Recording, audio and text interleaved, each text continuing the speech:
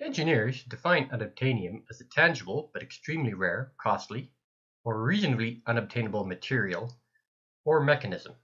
In this case, it refers to any of the parts of my first big restoration project, a Perpetumm Ebner Model 99V. First, a little background on Perpetumm Ebner, or PE as it was better known.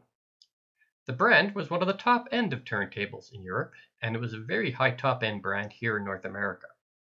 Founded in 1911 at St. Gergen, Bavaria, Germany, it originally made spring mechanisms for other manufacturers. Eventually, they became one of the first manufacturers of electric motors for turntables. After the Second World War, they branched out and started building full turntables, record players, motors, mechanisms, eventually dominating the German market by the early 1960s. As a matter of fact, my model, the 99V, was the last in the Rex line, of which there were over 1 million produced and are still very common in Germany. The late 1950s and the early 1960s were the heyday of PE, with over 1,200 employees in a large new facility that opened in 1960.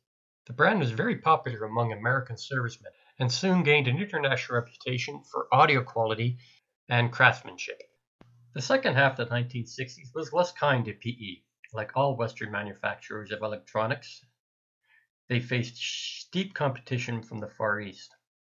Though they did try to convert to the transistor and circuit board revolution, the Teenager being a prime example, a battery-operated turntable record player that offered a semi-karaoke effect with built-in microphone jack, was never very successful, even though it was a transistor-based and circuit board-based product. Few years of this, the company faced the inevitable layoffs, financial troubles, and then a merger, this time with another local audio company, Dual, in 1971. By the end of 1972, all manufacturing operations had stopped, and the brand lingered on with relabeled Dual products until its final demise in 1974. In 2015, the brand was brought back to life by Wolfgang Epting of WE Audio Systems and is once again making very high-end record players. As you can see, my Model 99 has not aged as gracefully as some of the others I have seen online. However, unlike many of the old gear one hears about on YouTube, I know this unit's complete history. Usually, if for something like this, you just hear little besides, I bought it at a flea market or a garage sale for next to nothing. Or, it was my dad's record player and I'd love to get it running again. My dad had picked this unit up in the early 1960s on one of his many trips overseas as a navigator in the RCAF. It was the fashion of the time to house your prize stereo in a large ornate cabinet, and my dad spent many a winter night in Winnipeg building such a cabinet from an old dresser. And there it stayed for most of my childhood in continuous use until the early 1970s when my dad acquired a new amplifier and turntable, and then PE with its old speakers were just put away someplace. A few years later, my dad retired from the, at that time, Canadian Armed Forces, and the PE came with us to our present location here in Ottawa, where the PE was rediscovered, and my brother and myself found a place for it in our bedroom. It lasted there for a few months until my dad banished it to the basement rec room so he did not have to listen to our stupid music. Sometime in the late 1970s, it had migrated back up to my little brother's room. He reveled in playing his favorite disco records, mostly, I think, just to annoy my eldest brother, who's the hardcore rock and roll type. In what I guess was some sort of act of defiance, my eldest brother cut out a resistor from the PE just before he left home at age 18 in 1977. As the PE no longer worked, it ended up in the attic, where it stayed slowly rotting away until 2020 pandemic boredom set in, and I decided I needed something to keep myself busy. After 40 plus years in the attic, the PE was a little worse for wear. The speakers were now nowhere to be found, and last time I do remember seeing them was in my brother's workshop some 15 years ago. The unit was very dusty, and the turntable mat had decayed into some sort of hard plastic that I would think contained some very nasty 1950s and 60s chemicals. As well, rough handling up in the attic, the tone arm was damaged in a number of places, and the all-important spindle was nowhere to be found. This of course leads us to the unobtainium factor of the project.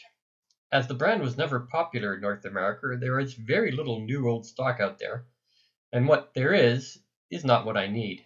I eventually did find a spindle, but it was for a different, though close model, so I took a chance and ordered that. Next I had to track down a schematic, which proved a little problematic, as I did find a number for the turntable mechanism, but none for the actual stereo system inside. Eventually I did track one down and had to order it online. The tone arm, of course, was the showstopper. That is basically 100% unobtainium. I did find one online, and my first look it was $125. The next time I looked a few days later, the price went up to $225. So I think there's a little Google inflation going on. Anyway, I wasn't going to drop that much money for a tone arm, even one that was supposed to be new old stock. So putting my old Airfix modeling skills to good use for once, I started to work on the tone arm as I figured I had nothing to lose in the end. I did manage to find most of the broken off bits in the attic and lying around in the cabinet, but the all-important locking bar was long gone. Scrounging about in the garage, I managed to find a steel rod that fit perfectly with the few bits of the locking bar I had left. Unfortunately, one side was completely missing, but I did have a few pieces of original plastic left over from some speaker jacks, and I might be able to fabricate a new piece from those. So I borrowed a technique that I had seen stonemason use trying to complete similar fixes. I took a piece of tape, applied the sticky side out, and then I used a little bit of Fuller's Earth, pouring it over the exposed glue sides. This gave me a template of the outline of the shape of the missing part. I then used that to transfer that template onto the old plastic jack, and then used the good old Dremel tool and nicely carve it down in an evening to fit the new piece in and stick it all together with clear epoxy, and the results were quite satisfactory. The other end of the tone arm was a little more problematic. I did have most of the smash bits, but the epoxy alone was not strong enough to hold it together, and when I tried to test it, it snapped along the same fracture lines. Balking at dropping that $150 to $200 for a new tone arm, I borrowed another technique. This time, it's the way they used to fix broken china in the old days with a staple.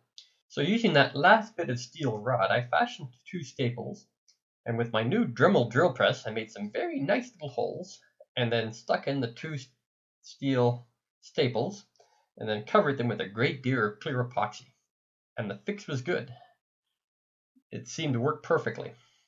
And the good thing was that the housing for the control hides the repair. With the tone arm all nicely restored, I took the opportunity, while waiting for most of my unobtainium parts to come in, to clean up the mechanism. And I simply just went through it, removed all the old compacted grease, and carefully cleaned and then re-greased the whole system. I then decided to tackle the various rubber parts that were found on the turntable. Of course, the platter mat was in terrible shape. The mounting grommets had decayed to some very hard form of rubber. Timing belts were completely shot, but fortunately, the drive wheel was in good shape. We are quite lucky these days that there are quite a number of online retailers that do sell the rubber parts for turntables like this. And I ordered from one a new mat, as well as what I would hope would be the right size grommets and the right size belts. While waiting for those to come in, I tackled the green mess that was found on the top of the turntable platter, and eventually I got it out using a combination of just chipping away at it slightly and a little bit of isopropyl alcohol to clean up the leftover goop. Also, while waiting for the other parts to come in, my schematic came in, and I took the opportunity to figure out just what resistor my older brother had cut out, and it turned out to be a 700 ohm 5-watt resistor, and I just happened to have two handy in my very limited part boxes, so I did the first fix of the electronics of the system.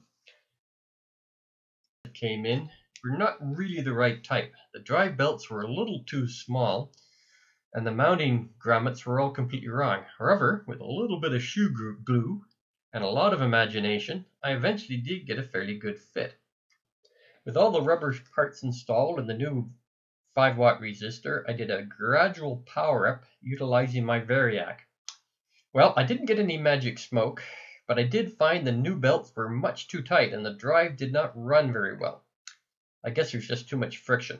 But it did work, and I was quite happy about that after, 40 years? With most of the mechanical problems worked out in the drive, except for that spindle, which I was still waiting to get, I decided to move on to the electronic parts of the project. But that is another story.